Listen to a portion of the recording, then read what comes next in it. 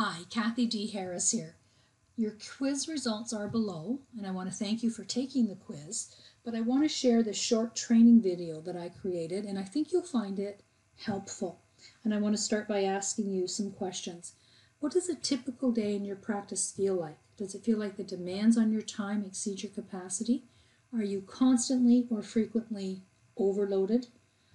Are the demands from your staff, overwhelming? You see, the clients that I work with, their biggest question is, how do I grow the revenue and profits for my dental practice? But their challenge is time and energy and getting their staff to help. So I have the answer for you in a very special offer while you're on this page. And it's an offer only for dental practice owners who have completed the Practice Growth and Leadership quiz, and it will help you identify and prioritize the action you must take to grow your practice and get your staff committed to growth. So it's called a Practice Growth Blueprint, and the first step is to have your foundations in place. So let me just talk about what those are. There are 6 of them. First of all, your market dominating position, and this may not be language you're familiar with. But what this is about is being able to identify what advantage or results your patients want the most, and then to clearly demonstrate what makes your practice a better choice. Because more often than not, if you can do that, patients will choose your practice over your competition. Trust, education, and expertise. People have to know you, like you, and trust you before they'll purchase from you. And so my recommendation is always that you provide lots of education and that you identify at least 3 areas where in your community you're the resident expert and you plant your flag. I'm the expert in children's dental, or in seniors, or in healthy aging as it relates to dentistry. And then you develop a strategy or use a strategic approach. It's not unusual for me to see dental practices that are advertising in the paper and doing pay-per-click, maybe sending out postcards, all to try and bring in new patients. But they don't have a strategy. They don't have a way to identify what the message is they're trying to get out there. And so their marketing and their growth becomes diluted because they don't have a strategy. You have to have policies and procedures that are written and updated yearly. And leadership. One of the cornerstones of my approach with dental practices is to teach staff to think like a practice owner. It takes a lot of pressure off of you, the owner. And so how do you do that? Well, first of all, it's about transparency. Your team needs to see the full picture. You need to cultivate a problem-solving culture and show staff the big picture and what some of the potential problems are. And how do you do that? Well, regular team meetings and sharing your KPI, key performance indicator reports on an ongoing basis. You need to facilitate an environment that is feedback-driven. And then you need to do shared leadership training. So it's not just you that's leading everyone, but you're sharing that with some of your staff. And finally, the patient experience, the congruency between your values and the patient experience.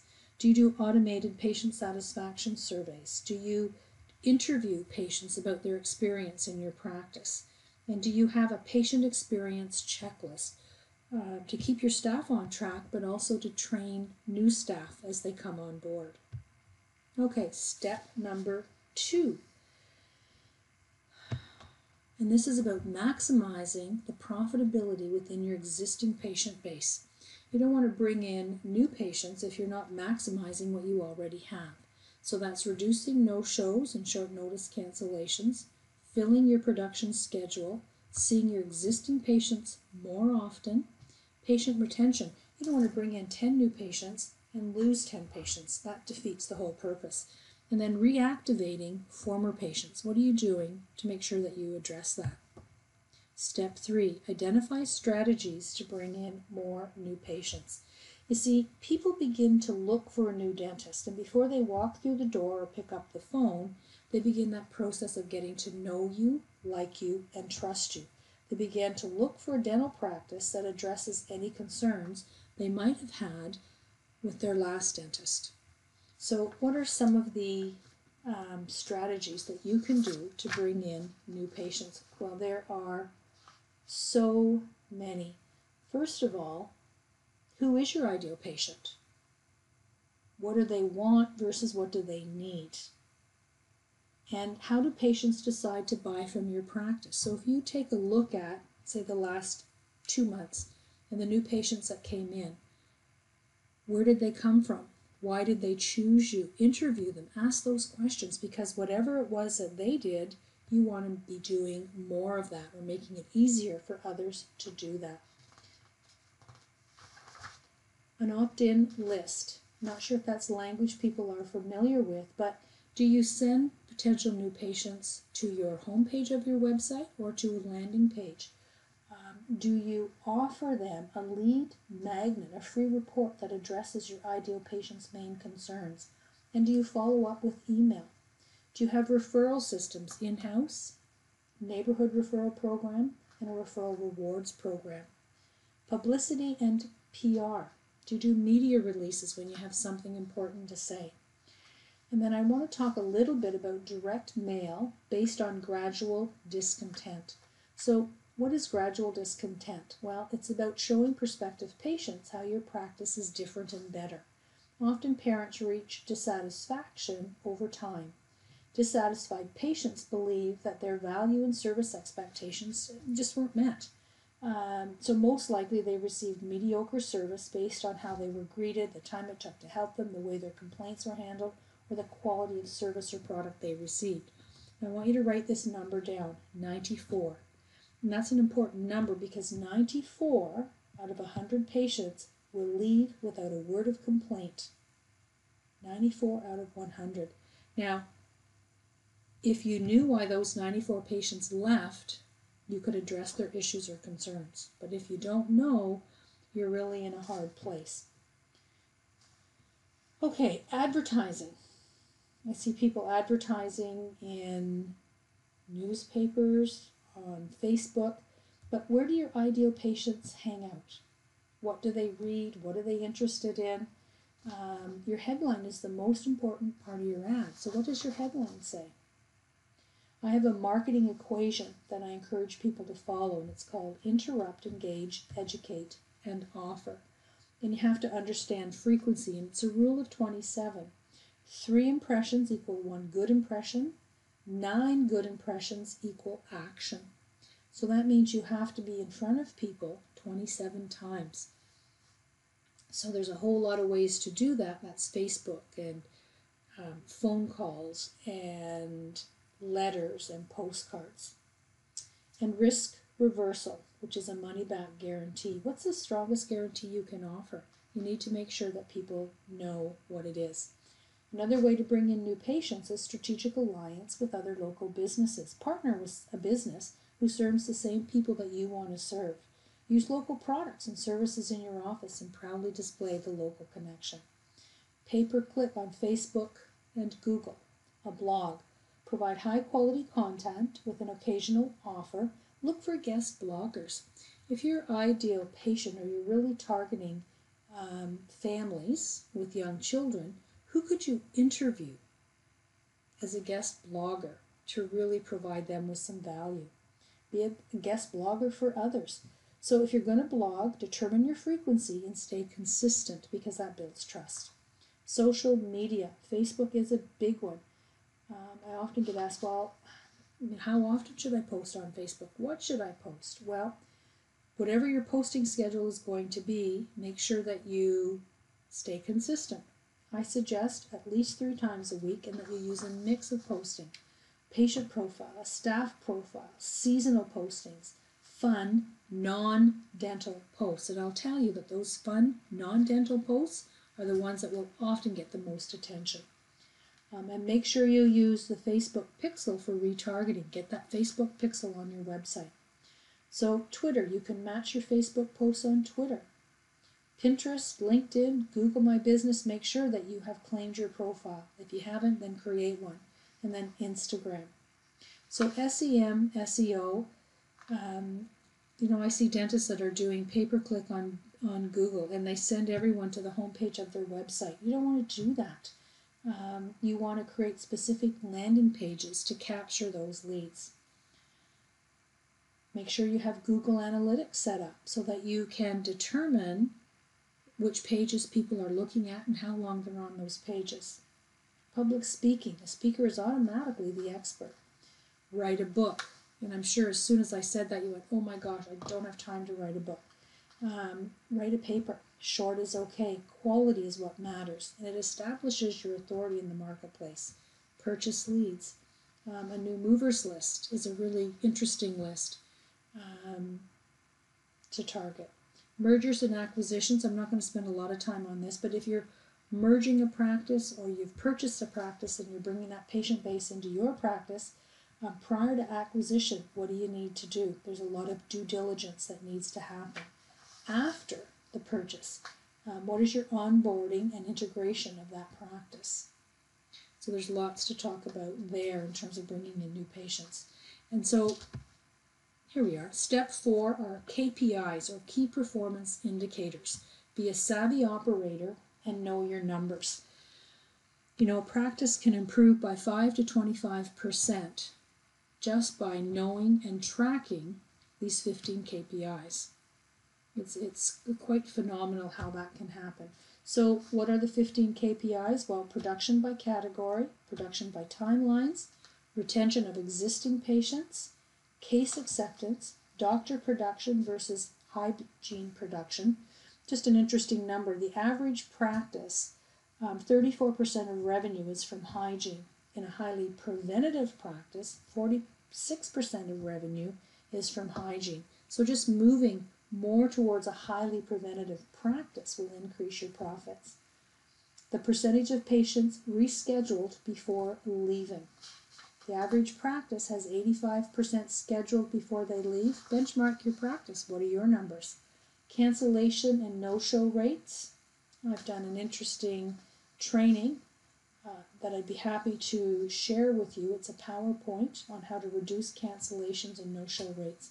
And then financial intelligence. So as the owner of the practice, understand the importance of your KPIs. You should know your net profit margins, your gross profit margins, operating cash flow, and your overhead costs. And then benchmark all of these KPIs. Identify how you're going to get those numbers, who will be responsible for gathering and tracking, and then when will you need to see each KPI to know that you're on top of how your practice is performing. And once you have that information, you can then set some goals for improvement. 5 to 25% improvement can happen just from gathering and knowing your KPIs. Okay, so begin with a clear picture of how your practice is doing. What is a dental practice blueprint? Simply put, it's a checklist of your practice's growth strategies. You must have specific foundations in place to develop a successful plan to grow. Your practice blueprint will give you insight into what you and your staff should be working on. It will identify changes or improvements you can make so that your practice is optimized for growth. So let's just quickly talk about what it covers. The critical foundations you must have in place, strategies to bring in new patients, what you need to look at to make sure you're maximizing the production from your existing patients, and finally, the most important KPIs you should be tracking and measuring. How can you access the practice blueprint? Well, I'm going to make you a special offer. Normally the blueprint is $197, but I'm making a special offer just for dentists that have taken the practice growth and leadership quiz, because I know you're serious about growing your practice. So for you, the blueprint is only $27. You might be saying, well, why is it only $27, Kathy, if it's so good? Well, I do want to be fully transparent. I'm making you this special offer because I think when you see it and you see the value the blueprint provides, your next question is going to be, okay, Kathy, what do you have next? How else can you help me? And you don't have to worry. The blueprint comes with a 100% money back guarantee. If for any reason you get the blueprint and you don't think that it was really helpful, use it for 60 days, and then just let me know. If you don't think it was helpful, I'll give you your money back. There'll be no questions asked. So here's the way this works. Click the red button below, and you'll be taken to a secure payment page. But I want you to stop right now before you order it, because if you don't do these next things, then the practice blueprint will not serve you.